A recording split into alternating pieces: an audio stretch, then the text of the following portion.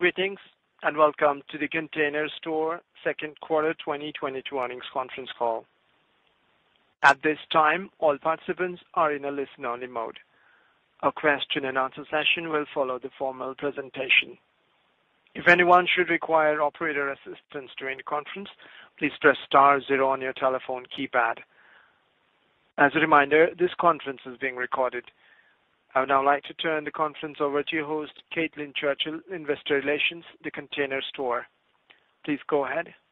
Good afternoon, everyone, and thanks for joining us today for The Container Store's second quarter fiscal year 2022 earnings results conference call.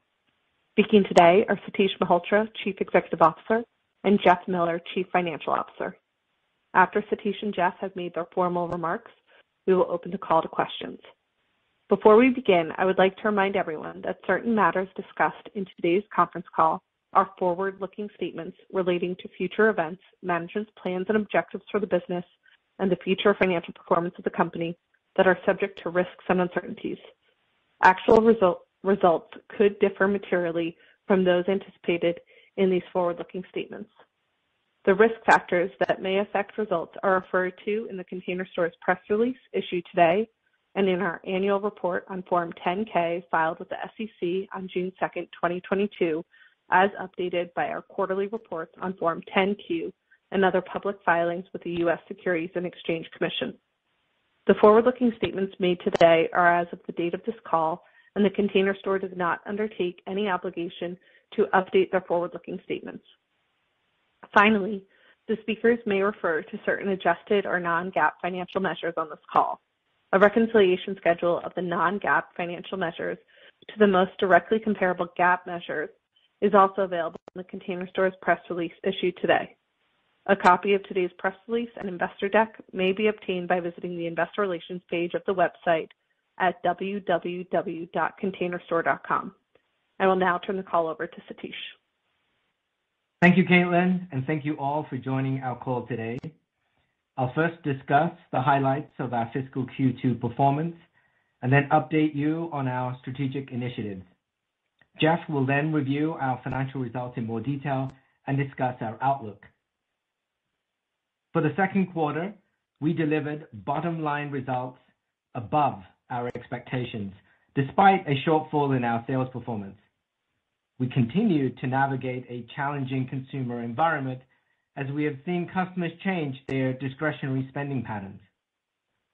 We've also had a negative impact of 110 basis points in sales growth headwinds from foreign exchange. While consolidated net sales declined 1.2% compared to the prior year, we delivered adjusted earnings per diluted share above our expectations at 27 cents compared to 54 cents in the prior year. As discussed on the last earnings call, we expected the year-over-year earnings decline as we continued to absorb higher freight and commodity costs, restored expenses that were pulled back during the height of the pandemic, and made investments to support our path to $2 billion in sales. Our teams did a phenomenal job at maintaining a strong cost discipline despite these headwinds and continued to execute with excellence. It is encouraging to see the continued strong performance of our custom spaces business and initiatives despite the softness in our general merchandise categories. We remain committed to our strategic initiatives to support our long-term growth and $2 billion revenue goal.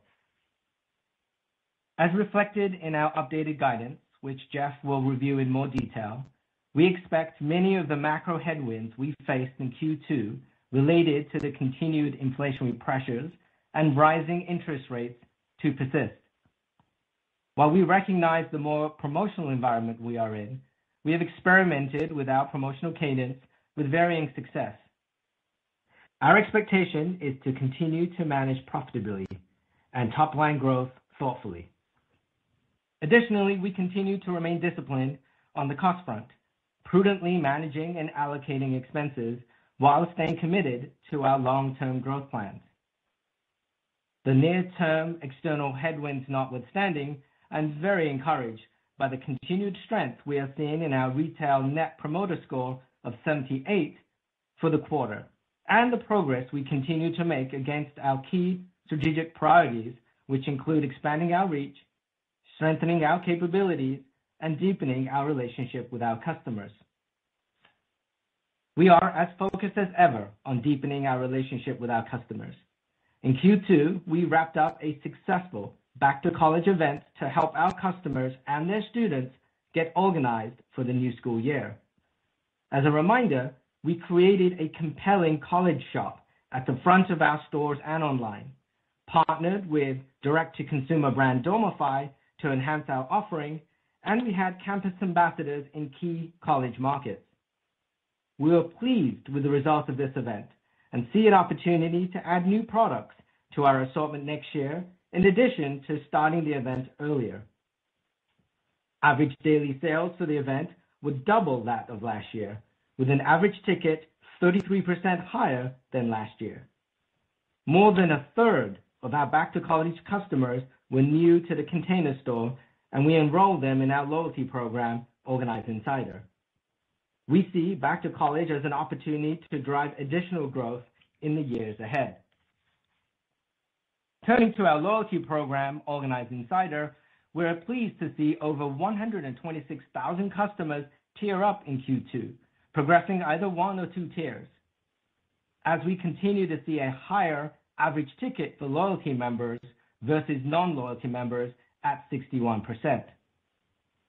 In Q3, we plan to invite our highest tier experts to an exclusive online event hosted by professional organizer Cass Arson to help our most valuable customers get their homes ready for the holidays. Also in Q2, we refreshed our impulse products located near checkout with a selection of cleaning products, many of which are non-toxic and plant-based and are not available at other large retailers. Some of the brands include Lavant, Times, Noshinku, Koala Eco, and Common Good, with products ranging from counter sprays, hand and dish soaps, and much, much more.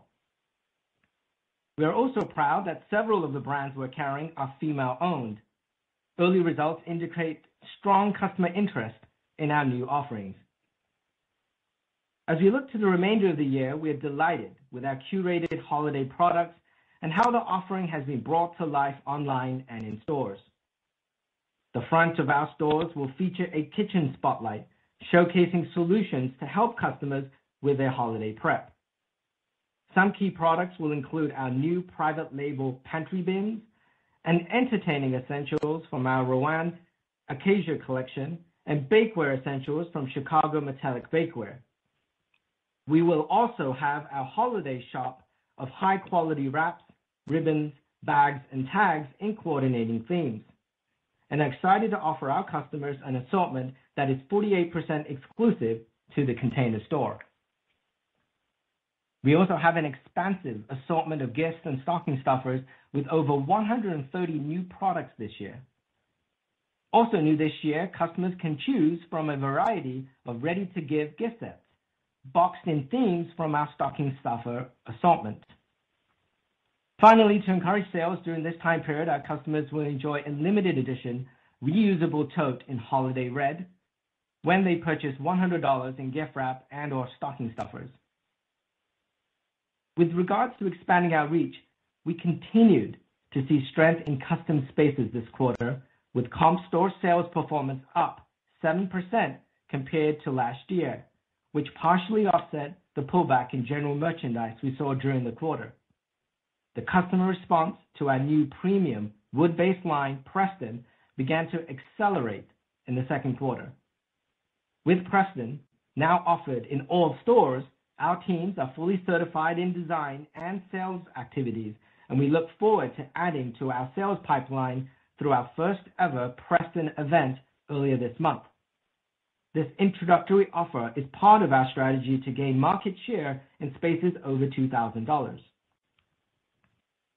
We are excited about the opportunities we see ahead for Preston and are investing to expand the product line with new wood grain and super matte finishes and luxurious decorative accents, including reclaimed leather, glass countertops, and frameless mirror doors.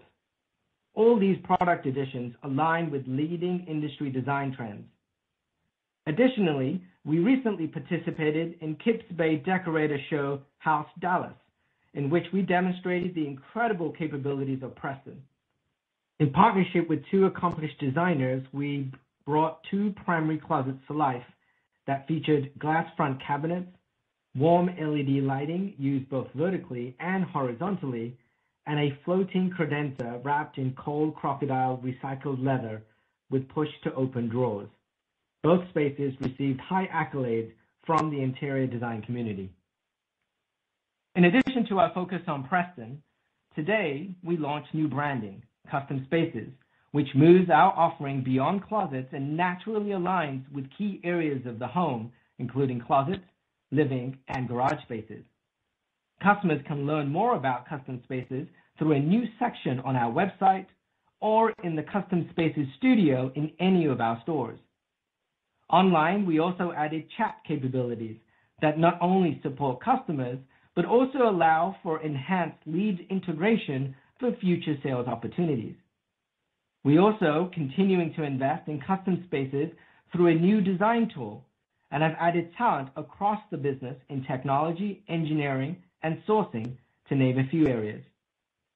Lastly, we have also begun to pilot our own in-home installation teams in both the Chicago and Dallas markets, inclusive of branded vehicles. By bringing this service in-house, combined with our Dallas pilot for in-home organizing, we will be able to deliver a comprehensive and unmatched customer experience comprised of organizing solutions, Custom Spaces, and in-home services. I believe we are well positioned to capitalize on the sizable growth opportunity ahead.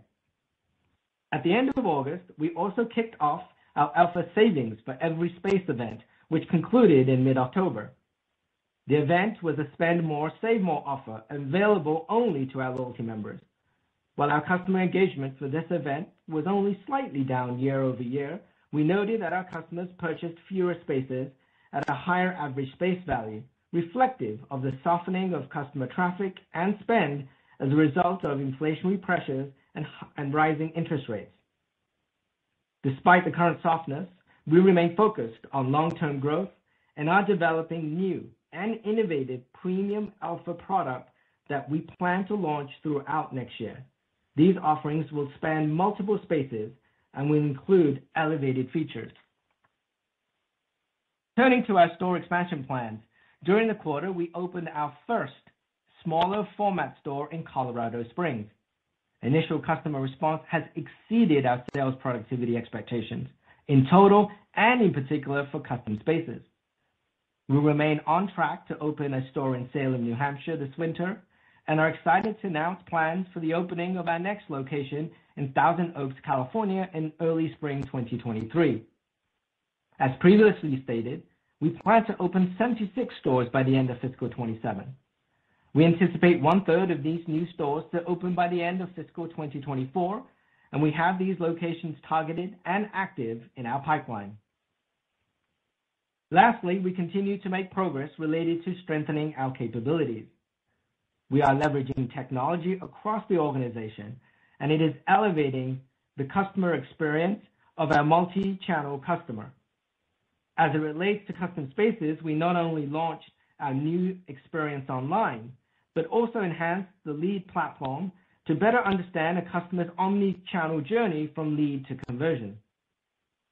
We also began rolling out mobile point of sale in stores for express checkout and assisted selling to help our customers more efficiently find solutions or sign up for our loyalty program. From 3D views in our online Custom Spaces design tool to an improved BOPUS experience and piloting an AI-powered chatbot on our site and app, we believe our technology initiatives are enhancing the customer experience. Looking ahead, we will remain focused on execution of our near and long-term objectives. We are mindful of the macro backdrop and the prospects of a recession. However, we have spent the last few years paying down debt and fortifying our balance sheet, and we enter this period from a position of financial strength. Even as we tighten our spending and more closely manage our costs, we plan to continue to prudently invest in our strategic growth initiatives that support our path to $2 billion in revenue. With that, I'll now hand it over to Jeff to discuss our results and outlook in more detail. Jeff? Thank you, Satish, and good afternoon, everyone. As Satish reviewed, we are pleased to have delivered second quarter earnings above our expectations, despite the shortfall in sales. Consolidated net sales decreased 1.2% year-over-year to $272.7 million. By segment, net sales for the Container Store retail business were $259.9 million, a 0.2% increase compared to $259.4 million last year. The increase is inclusive of a comp store sales decrease of 0.8%, driven by the 4.6% decline in our general merchandise categories, which negatively impacted comp store sales by 310 basis points. The performance in general merchandise was partially offset by the increase in custom space sales, which were up 7.1% compared to fiscal 2021 and contributed 230 basis points to the comp store sales. The sales from recently acquired Closet Works and new stores contributed the remaining 100 basis points to the 0.2% TCS net sales growth year over year. As a reminder, beginning in Q1, we changed our definition of custom spaces to exclude general merchandise, closet departments, and only include results of our custom spaces, product and service offerings. This change was driven by the importance of custom spaces on our path to $2 billion and a desire to provide more transparency to the custom spaces product and service offerings. Please refer to the Q2 2022 investor deck for revised quarterly information regarding the mix of custom spaces and general merchandise product categories based on the new definition. For the second quarter of fiscal 2022, our online channel decreased 0.7% year over year. However, when including curbside pickup, our website-generated sales in Q2 increased 5.4% compared to last year. Website-generated sales represented a total of 20.9% of TCS net sales in Q2 of fiscal 2022, compared to 19.9% in Q2 last year. Unearned revenue decreased slightly to $22.1 million in Q2 this year versus $22.4 million last year. Elfa third-party net sales of $12.8 million decreased 22.8% compared to the second quarter of fiscal 2021, primarily due to the negative impact of foreign currency translation. Excluding the impact of foreign currency translation, Elfa third-party net sales decreased 5.3% year over year, primarily due to stopping sales in the Russian market. From a profitability standpoint, our consolidated gross margin for Q2 was 56.6% compared to 59.3% last year, with the decrease driven primarily by commodity and freight increases. By segment, TCS gross margin decreased 130 basis points compared to last year, primarily due to more promotional discounting and freight costs, partially offset by favorable product and service mix. Elfa gross margin decreased to 26.2% compared to 31.8% last year, primarily due to higher direct material costs. Consolidated SG&A dollars increased 4% to $118.7 million, compared to $114.1 million in Q2 last year. SG&A spend in Q2 this year includes a $2.6 million net benefit from a legal settlement. As a percentage of sales, SG&A increased approximately 220 basis points year over year to 43.5%. The increase is primarily due to the normalization of SG&A costs post-pandemic, combined with the deleverage of fixed costs associated with lower sales, and partially offset by the legal settlement received in Q2. Our net interest expense in the second quarter of fiscal 2022 increased 18.7% year over year to $3.8 million due to higher interest rates. The effective tax rate for the quarter was 25.9% compared to 25.7% in the second quarter last year. The increase in the effective tax rate is primarily related to the tax impact associated with share-based compensation on lower pre-tax income in the second quarter of fiscal 2022. Net income for the quarter on a GAAP basis was $15.7 million, or 31 cents per diluted share, as compared to a GAAP net income of $27.2 million, or 54 cents per diluted share in the second quarter of last year. Adjusted net income was $13.8 million, or 27 cents per diluted share, as compared to last year's adjusted net income of $27.2 million, or 54 cents per diluted share. Our adjusted EBITDA decreased 24.8% to $35.9 million in the second quarter this year, compared to $47.7 million in Q2 last year. Turning to our balance sheet, we ended the quarter with $19.8 million in cash, $174.2 million in total debt and total liquidity, including availability on our revolving credit facilities of $123.2 million. Our current leverage ratio is 1.1 times. We ended the quarter with consolidated inventory up 9.8%, which reflects increased freight and commodity costs across the business year over year. On a unit basis, our TCS on-hand inventory is relatively flat year over year. However, we anticipate increasing unit levels in the second half of the fiscal year in advance of the previously mentioned new Elfa product offerings expected to launch next year, as well as increasing safety stock on key SKUs to ensure positive customer experiences. Capital expenditures were $32 million in the first half of fiscal 2022 versus $14.6 million in the first half of last year, with the increase related primarily to investments in technology in our stores. Free cash flow in the first half of this year was a use of $5.3 million versus $7.9 million generated in the first half of last year. As announced on our first quarter earnings call, our board has approved a stock repurchase program, which includes an authorization for up to $30 million. After the end of the second fiscal quarter, the company repurchased approximately 940,000 shares for $5 million under a Rule 10b5-1 plan. We have $25 million remaining of the original $30 million authorization for share repurchases. Additional stock repurchases may be made in the open market or could be negotiated purchases with the amount and timing determined at the company's discretion. We do not expect to incur additional debt as a result of these stock repurchases. Now for outlook.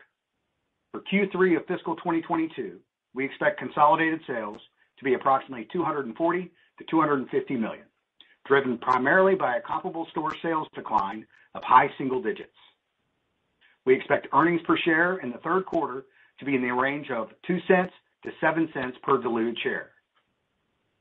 The implied year-over-year operating margin decline is expected to be driven primarily by SG&A deleverage associated with fixed cost deleverage on lower sales. While we have taken action to pull back on certain corporate expenses and have reallocated spend due to the current economic environment, we plan to continue prudently investing in our strategic efforts. As Satish reviewed, while profit dollar maximization is a priority, we do expect some headwinds to Q3 gross margins associated with the more promotional environment. And freight and commodity cost headwinds, while abating versus a year ago, remain elevated compared to historical trends. However, we do expect a favorable product mix to serve as a partial offset to these headwinds. Interest expense for the third quarter is expected to be $4.4 million, driven by higher rates, and our effective tax rate is expected to be 30%. Our third quarter outlook reflects the expectation that we will continue to navigate a challenging macro environment. Given the economic uncertainty, we are withdrawing our previously issued full-year guidance. That said, we believe a prudent scenario would reflect trends not dissimilar to our Q3 expectations for the remainder of the fiscal year. In this scenario, where we continue to experience comparable store sales declines of high single digits for the remainder of fiscal 2022, we would expect to achieve operating margins in the mid-single digits, with a decline on a year-over-year basis primarily a result of SG&A deleverage in the back half of the year and, to a lesser extent, gross margin pressure. Interest expense for the full fiscal year is now expected to be $15.9 million, driven by higher interest rates, and the effective tax rate for the year is expected to be approximately 27%. Before I close, I also want to reiterate our confidence in the plans and the ability to deliver on our longer-term sales target of $2 billion. While the duration of the current macro headwinds may impact our originally contemplated timeline for achieving those goals, we are focused on the long-term opportunity. With a strong balance sheet in place and continued focus on operational disciplines, we believe we are well positioned to navigate the ongoing dynamic macro environment. This concludes our prepared remarks. I'll now turn it over to the operator to begin the Q&A session. Thank you. At this time, we will be conducting a question and answer session. If you would like to ask a question, please press star 1 on your telephone keypad. A confirmation tone will indicate your line is in the question queue. You may press star 2 if you would like to remove your question from the queue. For participants using speaker equipment, it may be necessary to pick up your handset before pressing the star keys. We request to restrict to 1 question and 1 follow-up. 1 moment, please, while we poll for questions.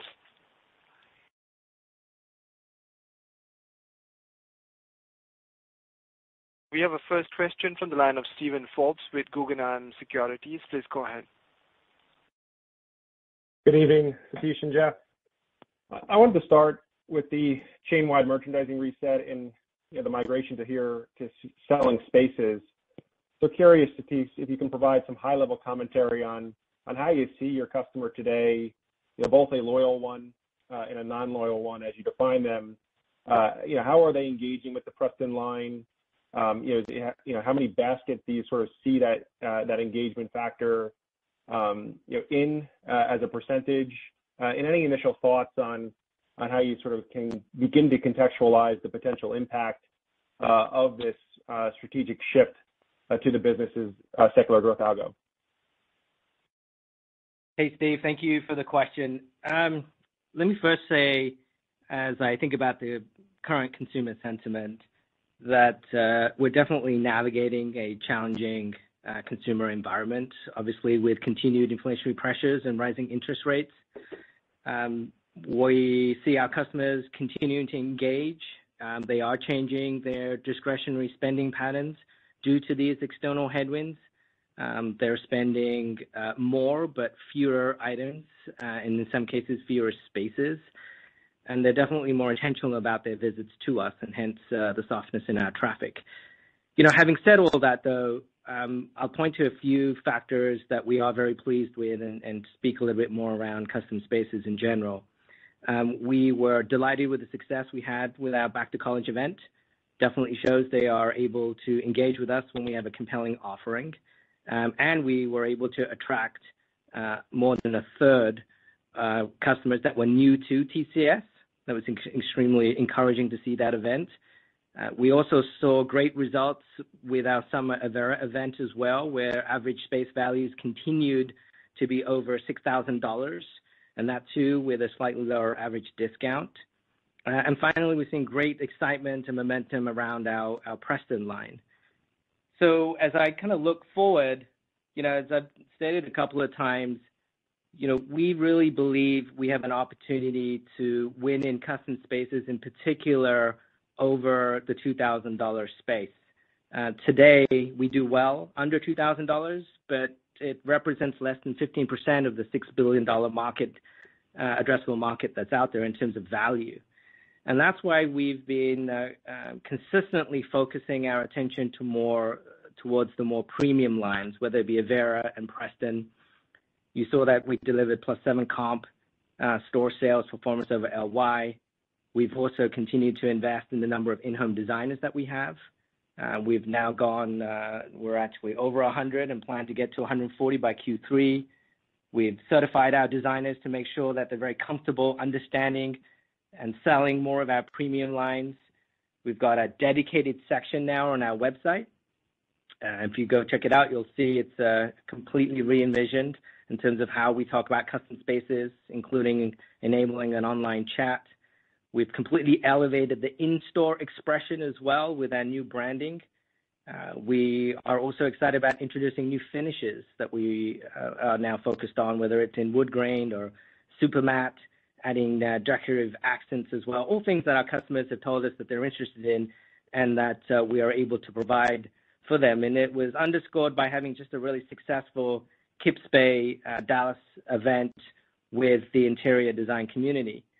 So I really see great strength and success in our custom space business. It represents around 35% of our sales today for TCS, and I believe it will continue to penetrate even more as we look to grow and get towards the $2 billion. I'm also really pleased with the way that our new store opened up in Colorado Springs, which, as you know, is a smaller store. It's only 12,000 square feet. And while it's got a much curated down assortment within general merchandise, it has an uncompromised expression of custom spaces, and the productivity for both custom spaces and the store overall is doing incredibly well.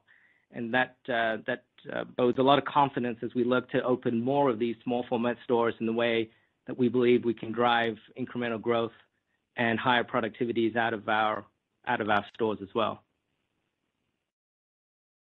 That's super helpful, Satish. And maybe just a quick follow-up here for Jeff. I don't think you guys updated the CapEx guide for the year, but I'm not sure if you can help us frame where you sort of see current spending for 2022. And then as we look out here, is that 5.5 to 6% of sales the right target to still be thinking about as we look out for to that path to $2 billion? Yes, Steve. We're still projecting CapEx for fiscal 2022 to be in that $60 to $65 million range. And as we talked about in our path to $2 billion financial model, we still have that as 5.5, 6.5% of total sales as part of a planned CapEx spend. Certainly the current environment, could impact the timing and duration of our path to $2 billion. But we think right now it's a little too early to rerun the numbers till we get a better understanding of how long the current environment's going to take us. So more to come on that. But at the end of the day, we still feel really good about the specific strategic objectives and activities that we're doing to get us to that path to $2 billion, whether it's store growth, the focus on custom spaces, as Satish just outlined, our focusing online and our organized insider program, just engaging the customer. So still feel really confident on that front and looking forward to continue to grow the business. Thank you.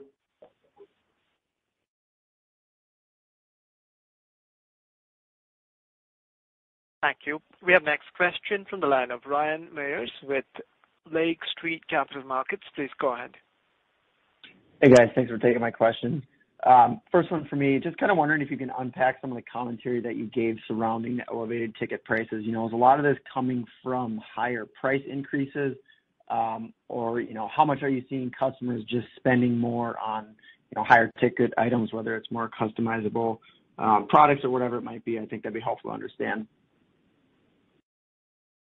Hey Ryan, it's Jeff. I can take that, and Satish, you can add on if possible. When you take a look at the different areas of the business from a general merchandise perspective, average ticket is related to more pricing and promotional activity. We're not necessarily seeing more units per transaction. So more challenge on that front as we talk about customer pullback. On the space front, when you look at an average ticket, while the average space value has gone up, could be related to maybe a larger space, could be related to pricing, but they're purchasing less spaces. So from an overall average, it does have quite a bit of headwind on that front.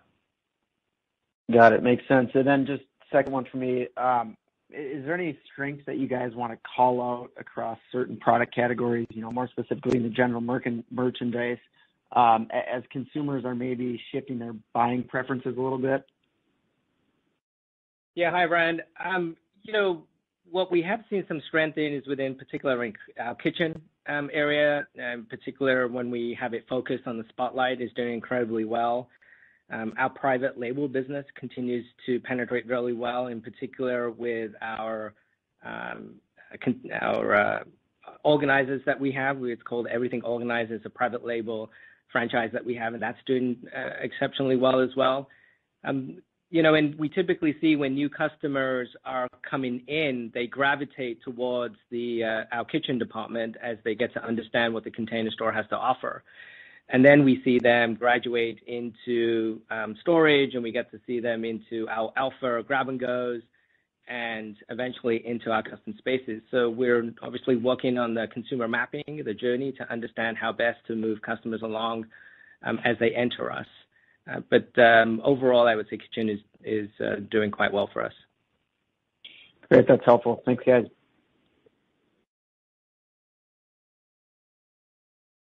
Thank you. We have next question from the line of Chris Horvers with JP Morgan. Please go ahead. Thanks. Good evening, guys.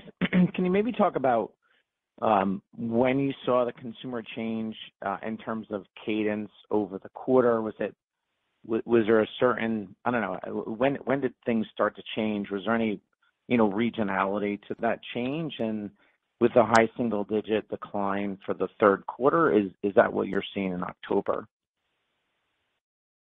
Yeah, Chris, this is Jeff. Listen, as part of the Q1 call, we were actually seeing, we based our guidance for Q2 based on the current quarter trends. And so we had finished out the month of July in line with that. And then once early August hit, we started seeing traffic declines, pretty significant traffic declines, and all the while comping on the general merchandise side, a customer favorites promotion period that we did not introduce in the current year.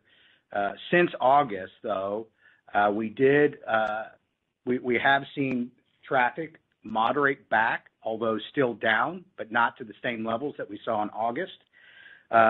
But based on where we're seeing current traffic trends through the end of September and into October, we based our Q3 outlook and guidance based on what we're seeing in the current trend perspective. Got it. And then in terms of, that's very helpful. And then in terms of was there any was there any sort of regional change that was observable to you? And, as you think about general merchandise being weak, obviously it's very promotional out there in the, home decor category across the board. But, how is there any, other than regionality, are you seeing anything in terms of the customer's willingness to take on some of these bigger ticket spending around, custom closet or and custom space? Yeah, we didn't really see much of a difference in terms of the regionality. I will tell you that the customers that are committed to getting custom space done are engaging and getting it done. Hence the success that we had with the Avera event that we had for the summer. It did quite well for us. Again, customers spending average spaces over $6,000. And we're seeing great traction and acceleration with our Preston line, and actually effective today. We've introduced it with a promotion, and we're hopeful about the way that introduces this beautiful, luxurious new line to our customers, which is very customizable and can play the gamut in terms of pricing. So essentially, what I would tell you is that, as I said earlier, the customers are more intentional around their visits and their willingness to spend. And then we are able to capitalize on that, and hence the high NPS scores that we have with 78. And that's what we are continuing to work through. Yes, we've seen some softness in general merch, but we're pleased with the performance we're seeing with custom spaces.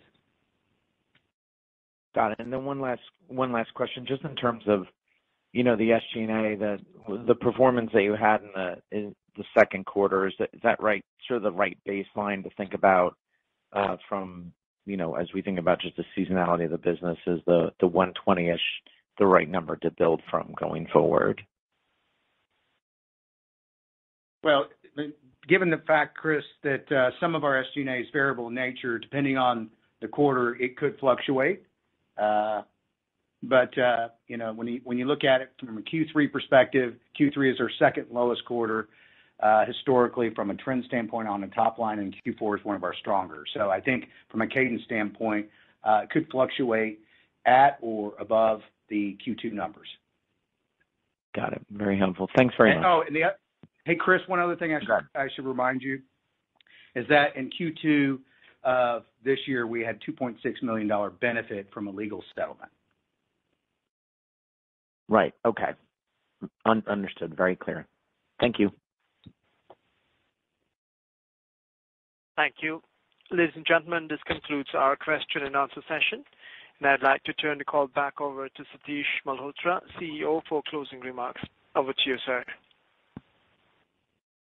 Great. Thank you once again for joining us today and for continuing to follow the Container Store's growth story. Hope you have a great night. Thank you. Ladies and gentlemen, this concludes today's conference. You may disconnect your lines at this time. Thank you for your participation.